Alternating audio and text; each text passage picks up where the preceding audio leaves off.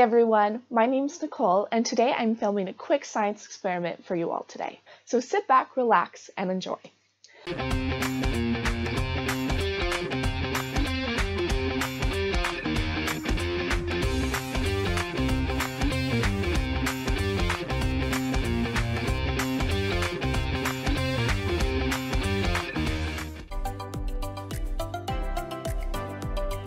So in front of me I have an egg. To you, it might look like a completely normal egg, but there's actually something quite special about this egg.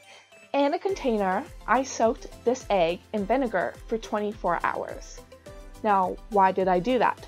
Well, the shell of an egg is made up of calcium, and calcium, when soaked in acid, eventually starts breaking down.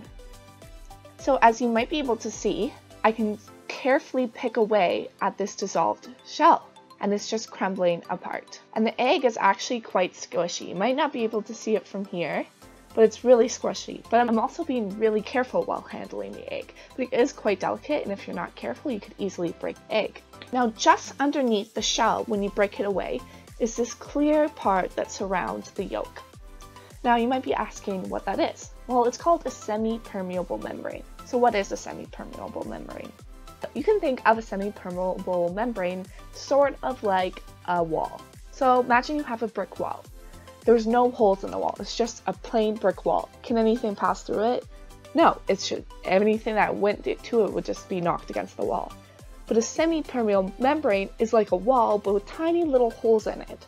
So they're really, really small holes. So they're not big enough that me as a human being could pass through the wall, but they're big enough that maybe if a little bug passed through it, the bug could go through the wall. So it's semi-permeable. So semi-permeable membranes are really important in the process of diffusion and osmosis. So what are these fancy terms? Well, we'll explain diffusion first. So imagine you're standing in a room and you spray a bottle of perfume. Would that perfume just stay in the one spot you sprayed it? No, it would eventually spread out, because particles don't like being super clumped up together. They like spreading out too and finding areas where they can spread out to. Imagine you're in a room, and it's a huge room, and when you enter, enter in a little corner in the room, and there's like 50 other people there. So when you enter, you're all super huddled up. Would you all stay in that corner?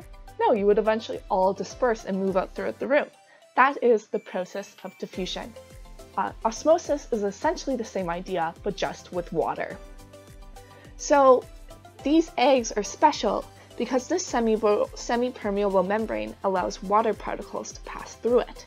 So I was thinking, if I put this egg in a cup of water, what do you think would happen? Do you think the egg would stay the same, or do you think the water particles will want to go through into it? Well, why don't you try that at home? This experiment is actually super easy, so I'll tell you the steps right now. All you need is a cup, some vinegar, and some eggs. And if you want to be safe, you can also wear gloves to protect yourself from the vinegar, but it's not dangerous, so that's not entirely needed. What you do is you grab your cup or container, and you would put an egg inside of it. Then you would fill the container with vinegar until it just covers the egg. Then you let it sit for 24 hours. After that, you can begin to carefully pick away at the shell. After that, you can put the egg in a cup of water, then observe what happens. That's it for today. Thank you so much for watching, and I hope you enjoyed the video.